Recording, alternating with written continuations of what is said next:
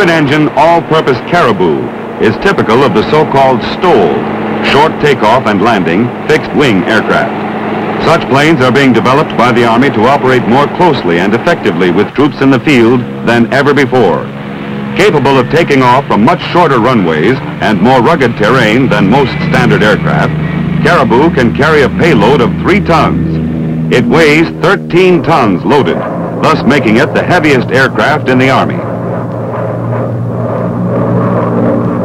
Procurement of this useful plane was made possible by the Secretary of Defense, who permitted a deviation from the 5,000-pound weight limitation normally imposed on Army aircraft. Caribou can bring supplies into small, unimproved landing strips, landing at 60 miles per hour.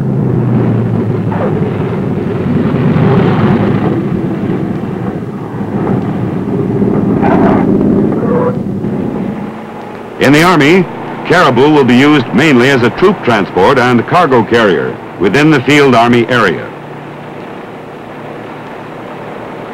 The rear loading ramp, with its wide opening door, permits rapid loading or unloading of troops, supplies, and equipment, such as jeeps. Caribou accommodates 32 fully equipped combat infantrymen. On the return trip from a battle area, it can hold 14 litters and 10 seats for evacuating wounded. 2 men, the pilot and co-pilot, comprise the crew of this improved utility aircraft. Tests to meet Army requirements have proved the worth of Caribou's powerful engines, which enable it to take off fully loaded in less than 1,000 feet over a barrier 50 feet high.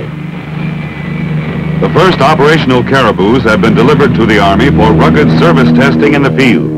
With its large carrying capacity and short takeoff and landing characteristics, Caribou will make a special contribution to the Army's tactical mobility